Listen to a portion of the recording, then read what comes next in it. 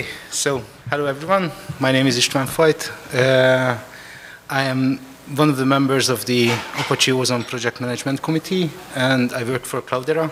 And I'm here to talk about Apache Ozone, which is a distributed storage system. It's pretty much higher on the stack than everything else that I heard about so far. So I hope you will find something interesting in it. In my talk, I would like to start with a brief project introduction. I want to talk about the security features that we have in Apache Ozone, and then I try to go a little bit deeper on tokens and how we use them, what for we use them, and about the public key infrastructure that we have internally in between the services and in our internal communication. Pretty much with the project introduction, I would like to also give a bird view of how the architecture is laid out for such a system. Apache Ozone itself is under the Apache Software Foundation, but the main contributors are different companies. Cloudera was one of, actually Hortonworks was one who started the project, and now it's under Cloudera. Tencent is another big contributor from like almost the beginning, and the other companies are there in the recent years, yeah, they joined in the recent years, mostly as a user who want to contribute to the project. The whole thing started pretty much in 2003 when Google released the file system and MapReduce papers. After that, duck cutting started to develop Hadoop, and it became a project under Apache in 2006. In 2009, the project was separated into 4 different sub-projects, and one was HDFS, which is the Hadoop Distributed File System. Basically, that is the predecessor of Ozone. And Ozone is basically an answer for scaling problems in HDFS, which became like inevitable, or which became clear around 2014-ish, when the first discussion have started about how to scale HDFS, because HDFS has really hard limits around 400 million file system objects. That is the point where the name node starts to suffer from Java as a memory management, because the whole project is actually written in Java. There were 2 distinct answers for the scaling problems at that point in time. One is federation, which is pretty much sharding the metadata space into different name nodes, with that alleviating the memory management problems. And the other was Apache Ozone. At that point, it was called the HDSL, which I don't remember what stands for, but it became Ozone at a point in time, actually in 2018. Ozone uses a different approach to solve the problem of the size of the metadata that we need to handle with that amount of objects in the file system.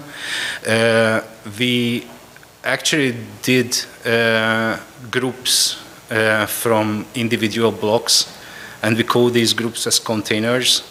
With that, we are elevating the cost of storing data on the data nodes.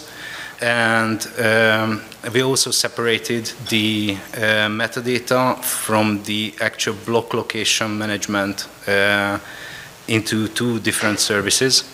And with that, we can achieve scaling to over billions of objects. Actually, the biggest test that we have run is around 10 billion objects so far, and it flies. So with that, Apache Ozone is trying to be a highly scalable distributed storage system for analytics and big data workloads in a cloud-native way. So we support running in Kubernetes containers as well, if needed. but the primary use cases are pretty much on-prem use cases. Ozone supports an S3 compatible API, and it also supports the Hadoop compatible file system API implementation. And we try to optimize for both efficient object store and efficient file system operations. For that, we use different approaches for file system like access and object store like access. The internal file system structure is consisting from of volumes.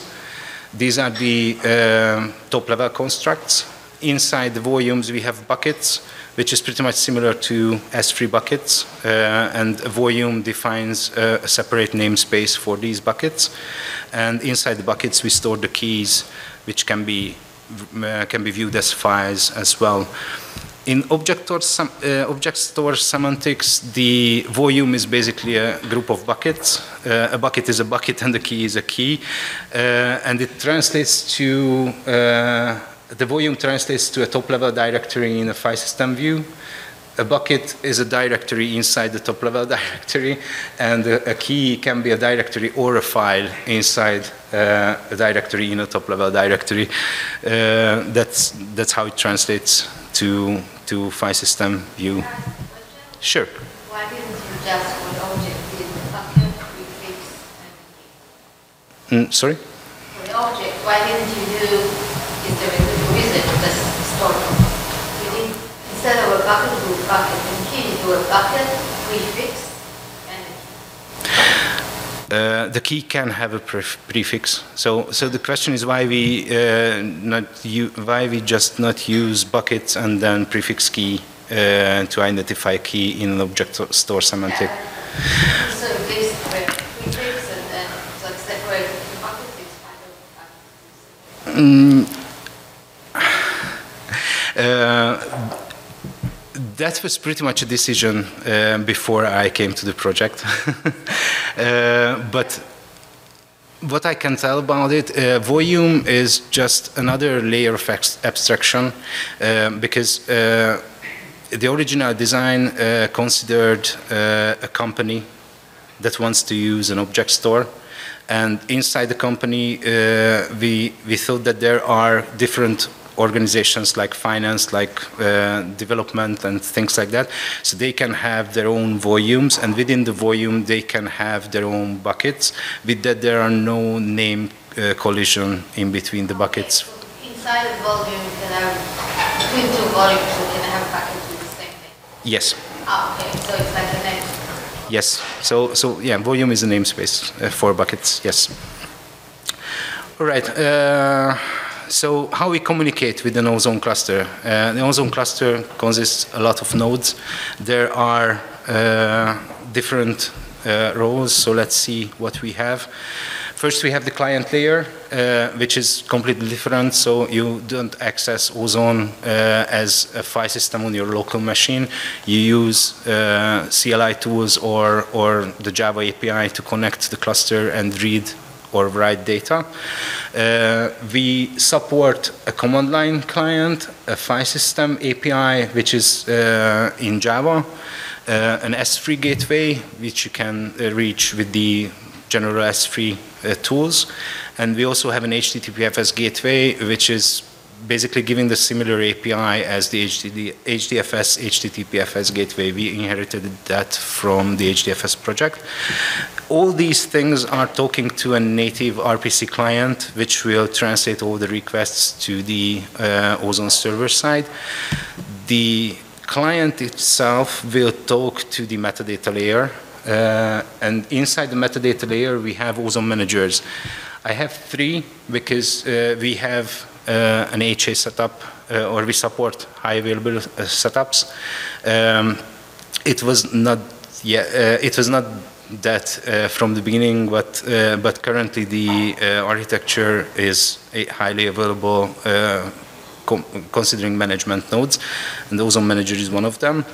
And we have the HDDS storage layer, which consists of the storage container managers and the data nodes themselves. The storage container manager is responsible to keep track of what data nodes we have, how much resource we have per data node, and things like that. The client itself is communicating with only the Ozone Manager, and it does metadata operations with the Ozone Manager. Everything that affects the actual data storage and block placement is communicated with the storage container manager. So for those, Ozone Manager just turns to the storage container manager and gets back the data, like where to store some blocks or where to find some blocks. And the client then goes to the data nodes directly to transfer data in or out the cluster. And we have Ozone Recon, which is pretty much a monitoring system that checks certain aspects of the system and reports it in a web UI. And pretty much these are the components we have within Ozone. High availability itself is pretty much done with the help of Raft replication, in which we have a leader and 2 followers. This is pretty much an active standby replication within the nodes. And similarly, between storage container managers, we have a Raft consensus algorithm running, or Raft ring running. And in between data nodes, for data replication, we also use Raft. All right, let's talk about security. Security itself covers a couple of things like authentication, authorization, at-rest encryption, and over-the-wire encryption as well. Let's start with authentication. For authentication, we use different things. So when clients are wanting to communicate with the system, they use different type of authentication mechanisms. The file system API and the Ozone command line interface uses Kerberos or delegation tokens. The S3 gateway uses the usual secret key and access key that is used in S3. And the HTTPFS gateway uses Kerberos with SPNego, so Kerberos over HTTP, basically. These are the actual principles that needs to be authenticated are communicated to the native RPC client in process. So there we don't need anything else. And then Hadoop RPC helps us to transfer these principles to the system. So Ozone Manager will get that via the Hadoop RPC mechanism. And internally, Ozone managers and storage container managers are also using Kerberos to authenticate themselves to each other and verify the other side's authenticity. And in the communication with the data nodes, we use tokens. Tokens are consisting of different kind of data. Basically, they are identifying the client and giving information about what the client is authorized to do. So basically, these are used for authenticating the clients and then authorizing the clients as well. And Ozone Recon itself is using SPNego to authenticate any clients that are wanting to see what is happening on the cluster. Usually these are the cluster administrators. All right, let's talk about authorization. In authorization, the Ozone Manager is the only thing that is being used or has a role. It gets the client's principal pretty much via the RPCs. And internally, it has an interface defined called IXS Authorizer. And we have 3 different implementations for doing authorization. One is the Ozone Access Authorizer, which is basically just a dummy implementation. It allows anything, basically. This is used in unsecure environments where security is enforced by other tools like firewalls and other policy rules. We have Ozone Native Authorizer, which is an inbuilt authorization system. It is pretty much a superset of what authorization is available in S3 and in a POSIX system. And yeah, we implemented those parts that have any meaning within Ozone. And we also have a Ranger Ozone authorizer, which basically delegates the authorization to Apache Ranger. Apache Ranger gives us a more fine-grained control of what is accessible to whom in the system, based on roles, groups, and everything else. And pretty much that's it. So once a user is authenticated and authorized to do something, then the system does what the user asks him to do. With that, I want to turn to... Before you go on, yep. Can you go back to the previous slide? Sure. So I think you may have to build it out, but if I remember correctly, there's a connection between the Ozone native RTC client and the Ozone data nodes. Let's see. Is there any connection between the Ozone manager and the Ozone data nodes?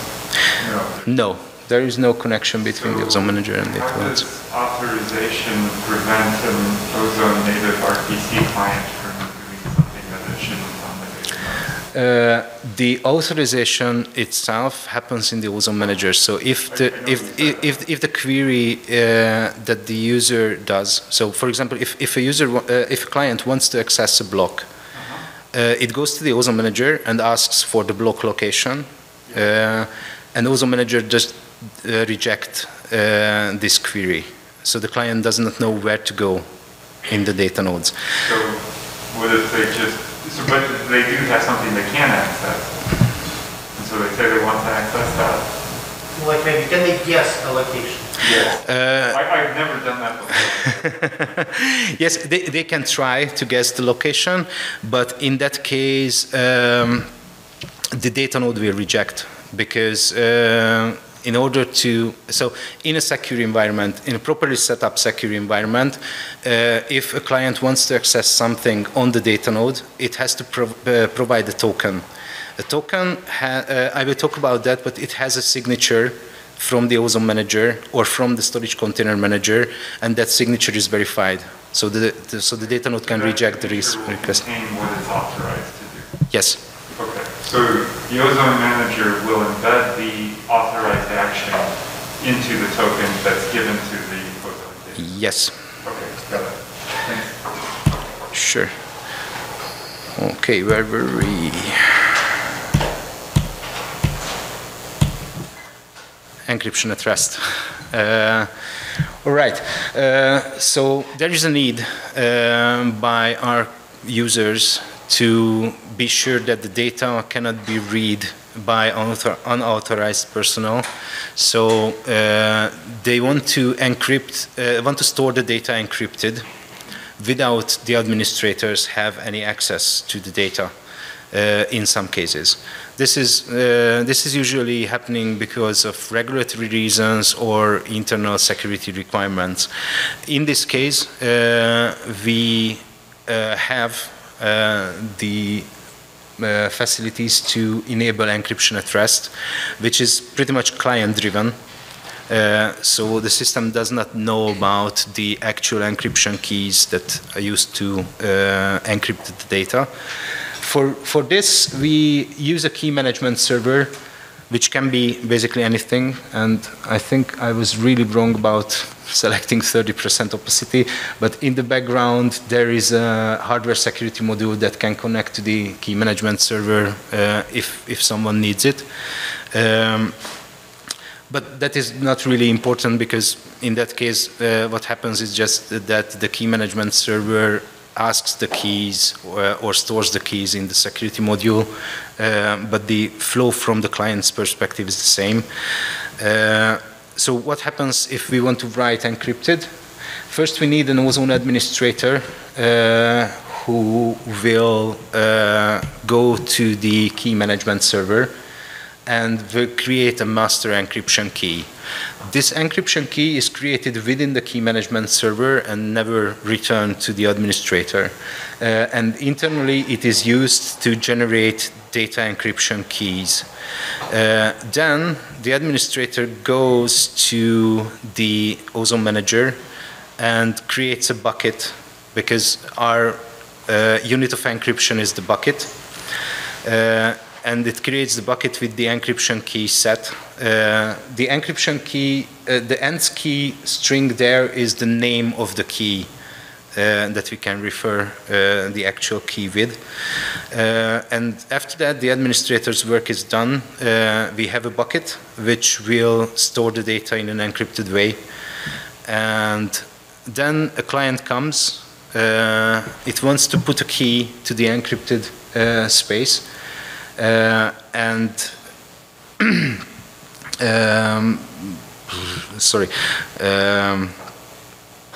So it issues a put key request. The put key request, when it hits the Ozone manager, can lead to two things. One is that the response is given right away because we have pre-cached data encryption keys, or optionally the Ozone manager needs to go to the key management server and generate some data encryption keys that it can return to the client. These data encryption keys are transferred to the Ozone manager in an encrypted way. It is encrypted with the master key within the key management server. And once the client has the encrypted data encryption key, it can go to the key management server to decrypt it. And after that, it can encrypt the data and store the encrypted data on the data nodes into the given locations. During this process, the client is authorized to access the encryption key, or actually to decrypt the data encryption key. And if it is not allowed to decrypt the encrypted data encryption key, then it is not allowed to encrypt, and the client will fail. After the encrypted data is sent to the data node, the client itself goes back to the Ozone manager and issues a commit key request, which basically says to the Ozone manager that, okay, I am finished the write and everything is done on my end. Pretty much that's it for writes. And when the client wants to read the data back, then again, it goes to the Ozone manager to get the key. It gets back the key data in which there is the encrypted data encryption key. The client and then the client goes to the key management server to decrypt the encrypted data encryption key. With that, it can decrypt the data when it reads from the data nodes. And yeah, it can use it for whatever it pleases. Pretty much that's it. So this is how we implemented encryption at rest. It's pretty much following the model that is already there in HDFS. Nothing novel, but yeah, this is the internal flows within Ozone. All right, let's get deeper a little bit into tokens. What is a token, how it is used, how it is secured, what kind of tokens we have, which service issues these tokens, and things like that. And after that, I'm going to introduce a recent change, because we learned that our previous implementation is like really, really slow and dominated by the signature algorithm that we have chosen. So let's see what... May I ask people Sure. about the encryption? So the encryption is not on the client, is that correct? It's not only? The encryption is it the client that does the encryption and decryption? Sorry, I don't get the first word. Is it? Is it the client who does the encryption? Yes, the client does the encryption, yes. And the second question, is the data encryption key unique per like data for key, or is it like... There is a master key per bucket, because we encrypt a bucket, and within that every key or every file, whichever you look, is having a different encrypted data encryption key stored with the metadata together.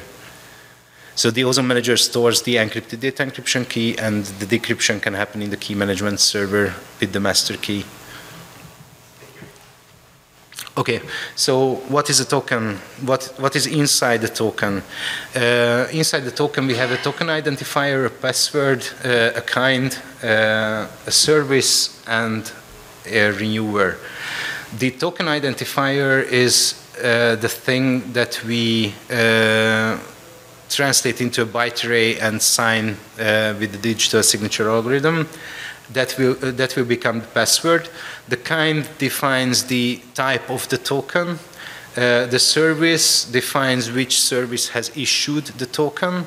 And the renewer is a client-side thing which defines the client that is enabled to renew the token, because the token by default valid for 1 day, and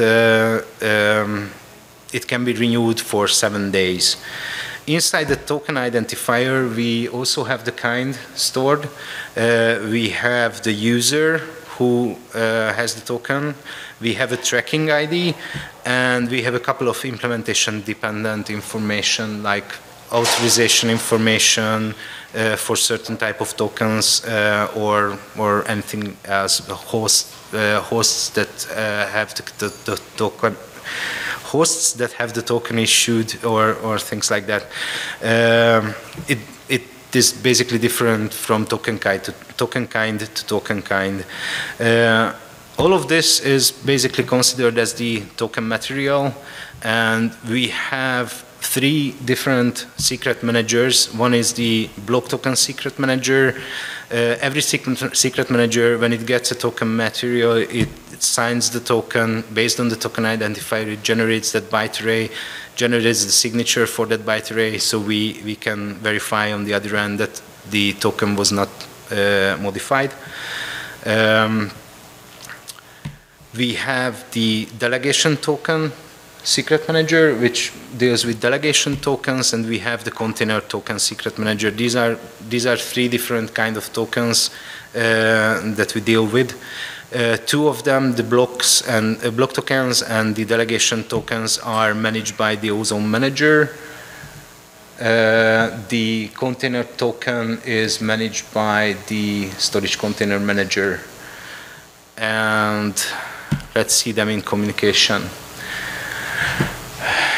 Delegation token is used by distributed jobs. In a distributed job, you have a driver code which will start up a good couple of workers, and it will get a delegation token from the Ozone Manager. That delegation token is given to the worker nodes. With that, the worker nodes can authenticate as the user behind the drive, who is running the driver code. The driver itself can get, renew, and cancel a delegation token, and pretty much that's what we use it for. So every worker behind the distributed job uses these delegation tokens when they talk to Ozone Manager or talk to the Ozone data nodes. And the simple Ozone client, when it tries to access a key, it does not use a delegation token, because it will be just one request usually, or multiple requests, but those requests will have a different token for every request. When a client tries to access a key, it goes to the Ozone Manager. The Ozone Manager goes to the storage container manager to acquire container information. Container is storing the blocks for certain files. With that, when the storage container manager returns the container information, it also issues a container token in case the client needs to do some container operations, like opening a new container if the previous container is full during the write. And then the Ozone Manager returns the container token and also issues a block token for block level authorization inside the data node. And then the client can go to the data nodes and send the data and also the tokens to authenticate itself and have the proper rights. Then the token verification happens in the data node side, and with that the data can be written if everything is okay. I mentioned that we recently changed the algorithm that we use for signing. We achieved a 2 order of magnitude speed up in that, and yeah, actually 100 times faster, because we switched to an asymmetric key signature. We had an asymmetric key signature, and that is expensive, as it turned out. We used 2048-bit RSA key to sign the data, and that key was also used in our internal public key infrastructure. But the RSA signature itself denominated all the RPC calls. Like 80% of the runtime was spent with the signature itself in those cases. So we introduced symmetric encryption instead. And with that, the signature generation was down from the milliseconds range to the microseconds range, which is pretty much a significant speed up. But symmetric key encryption has a problem. You need to distribute a shared secret key in between the participants somehow, or you need to use an algorithm like Diffie-Hellman to get to a consensus key that is being used without sharing keys. We chose to share keys because internally in a secure setup we have TLS communication between the parties that are requiring to deal with these signatures. And that's what I'm going to show. So these are the parties. Let's rearrange this a little bit. So we have the storage container managers. The storage container managers are managing the PKI system, so they were a natural choice to manage the symmetric encryption keys as well. What we have there is a leader and 2 followers in the raft. So we chose the leader, or we nominated the leader to generate the key that we will use, the shared secret. And once that is generated, everyone else, it is being shared between the storage container managers, and everyone else can reach out to the storage container manager to get the secret key. Whenever a request arrives to either an Ozone manager or a data node, either it has the key, or and it can issue a token without any further ado, or it does not have the key, the actual key that is valid, and it acquires the key and then issues the token. Similarly, the data nodes do the same for verification. And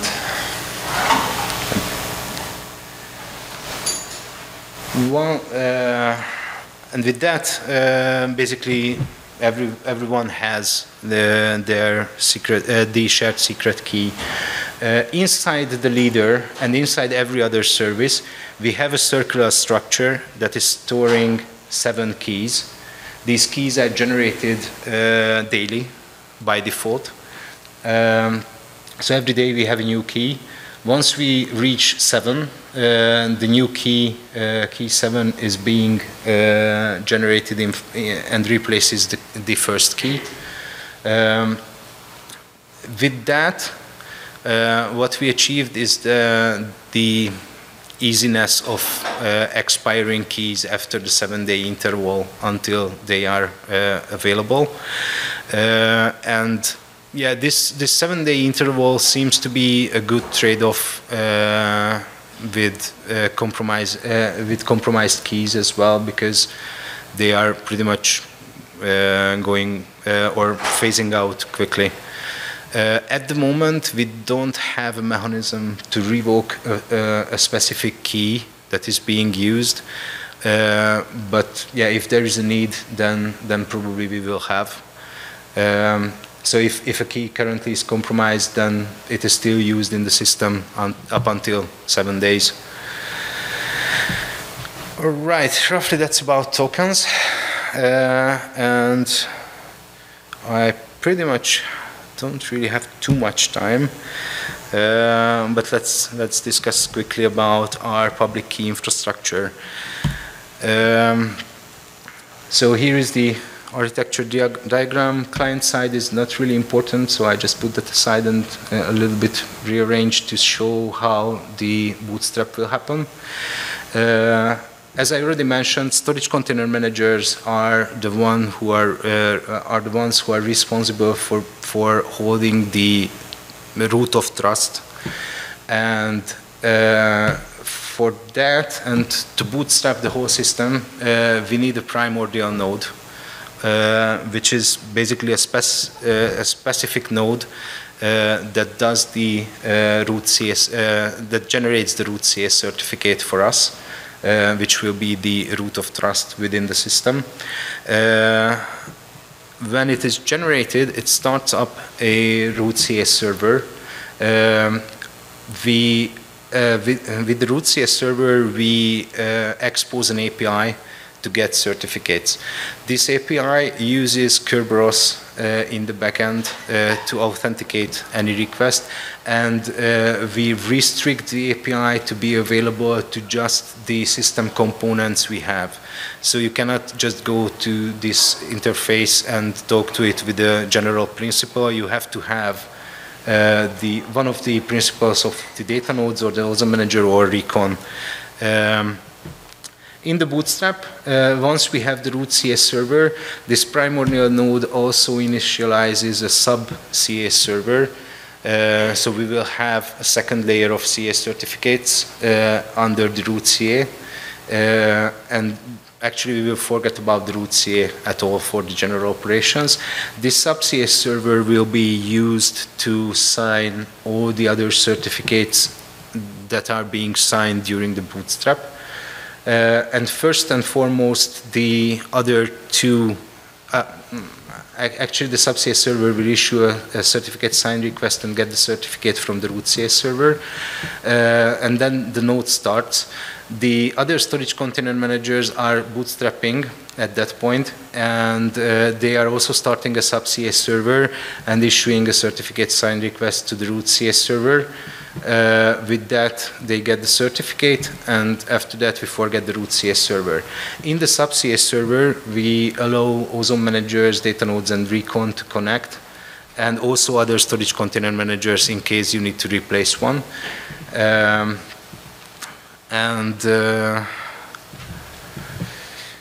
Where am I? Yeah.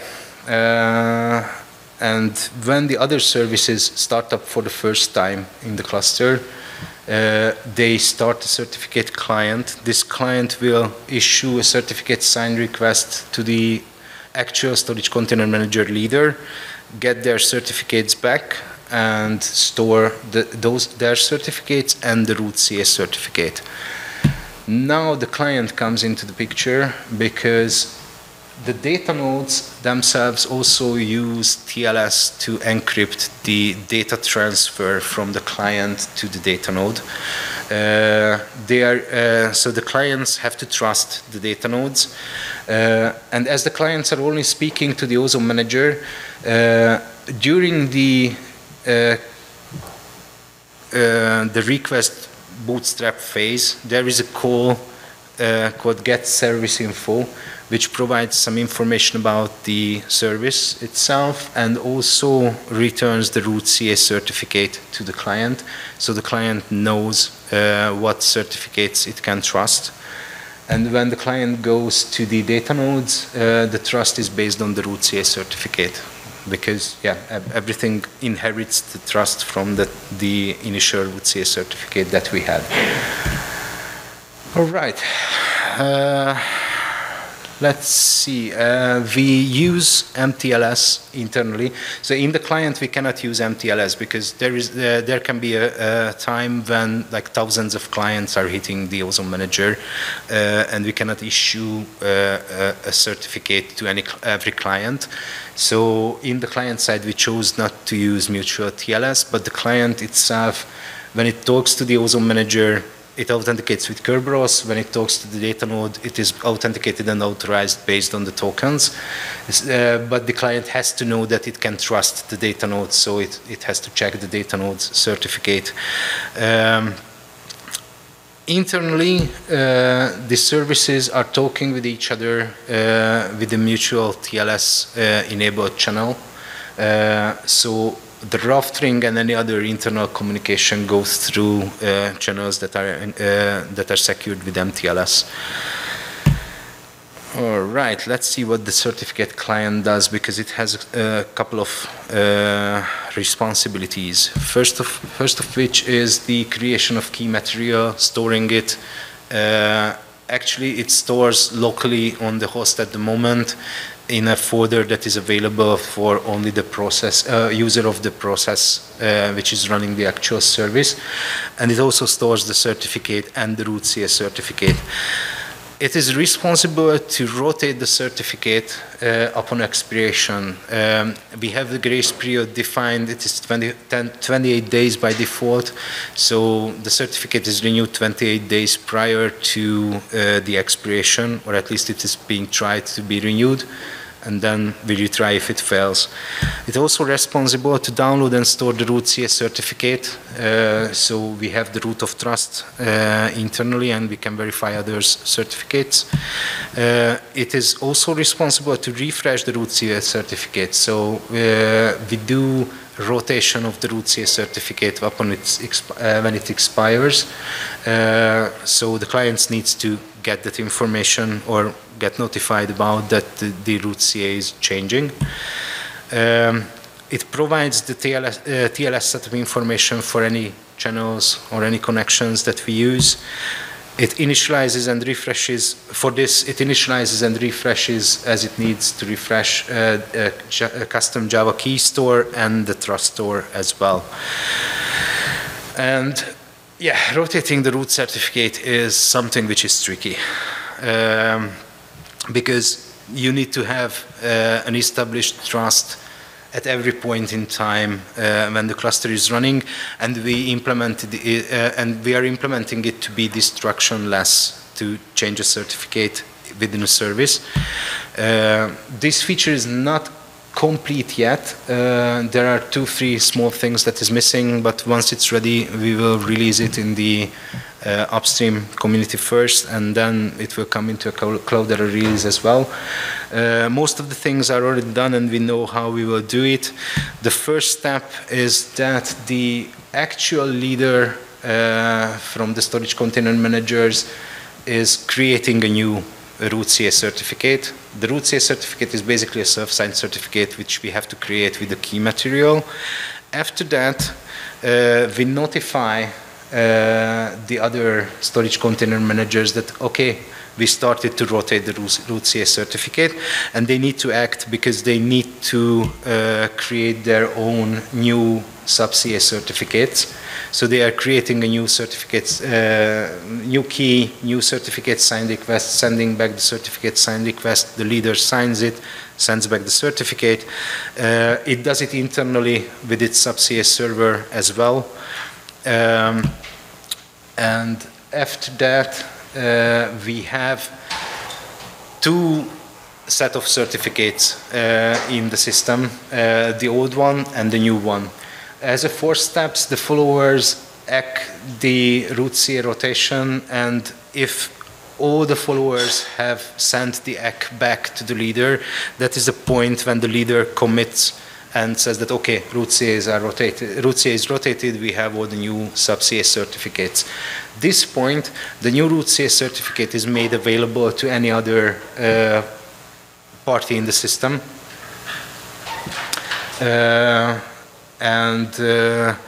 They have the certificate client. Within the certificate client, we have a polling mechanism that starts to pull for the new root CA certificate when it's time. We can calculate it based on the actual root CA's expiration date, and we start the polling. Once we did the polling, the different services are hit the storage container manager at a different point in time, so we will have to wait. We have a poll frequency, and we do not sign any new certificates for any other components until everyone at least once hit the polling interval. So we wait for the rest of the system to recognize that there is a new root CA. Once we are through that, then the Ozone Manager first starts to serve both the old and the new root CA certificates to the clients, because that is crucial. At that point, all the services already know about both root CA certificates that we have, but the clients will, at that point, will get both, or from that point, will get both. And as an 8th step, every other service component outside the storage container managers are renewing their certificates at a certain time. But from then on, we have both root CA certificates. So we have both root of trusts distributed within the system and to the clients. So everyone can renew their certificate with the new root CA. And with that, the trust is basically remain established for the whole procedure. That's how we did that. The one remaining step basically is the handling of this thing in the client, because that has some problems. Even though a new client can get 2 root CA certificate, if there is a long-running client which has only one, the old, that client will fail at some point in time, and we need to handle that failure carefully and get the new root CA certificate to the client in order to re-establish trust. Pretty much that's it about the current features and the recent changes. This root CA, this certificate rotation itself is fairly new, so we are developing this in the last year, roughly. Before that, to rebootstrap the whole cluster, you had to stop down everything, clear some directories, and restart the whole cluster with cleared metadata information, which is pretty much tedious. So this feature or these features are to alleviate that. And what the future holds is a good question. We miss certificate revocation completely from this picture. For that, if just one certificate is compromised, then you can basically stop that service, remove the old certificate, and start the service. It will get a new one. If the root CA or any sub-CAs are compromised, then you still need to do the full bootstrap again. So for that, it's a problem. But yeah, we are planning to do revocation, which will automatically kick off any operations that needs to be done. So, for example, if some of the CAs are compromised, then we will need to redo all the certificates, but without service disruption. That's the plan with revocation. We also miss documentation. We are developers and we don't like to document. But yeah, we will need to do that, and we will need a prescriptive documentation on how to do a secure setup in Ozone. There are some information already available, but it's not really clear what needs to be done in order to ensure end-to-end security. We also need at some point in time a pluggable mechanism to store the keys and the certificates for the hosts. Because at the moment we are stored it in the local file system. For administrators, it is accessible with the root exploit. It is accessible, so it's easy to compromise. The only thing that we could do to alleviate it somewhat is to forget about the root CA keys once we finish the bootstrap. Other than that, yeah, we need to implement some mechanisms to store these keys in a secure place, like in an HSM or similar, if someone needs it. We need simple tools to ensure the right to be forgotten. We have something in Ozone called a GDPR compliant bucket, but it is tedious to use. I'm not sure if you're familiar with the problem, but in a distributed storage system, if you delete something, the metadata can be deleted easily, but the actual data deletion happens eventually at some point in time after the deletion. And the GDPR constraints are not really allowing this. And what we figured out we can do is to use an Ozone Manager generated encryption key, pair it with the metadata, encrypt the data, piggybacking on the encryption at rest architecture or communication, encrypt the data and store it in an encrypted way. So we can ensure once the metadata is deleted, the data is not accessible anymore, even though it is not deleted. But that is on the bucket level. And for using it in a GDPR compliance way, this means that you need to have a bucket per user or user data, which is not really feasible. So yeah, we need something better. And yes? You have 5 minutes over. Wrapping up. Already? Yeah. Okay. I haven't seen the sign so far, but okay. Anyway, the last thing, security implications of stretching over multiple data centers is something that we need to think about, and roughly that's it. If you have any more questions, I will be available around, and I will be around. And thank you for your attention.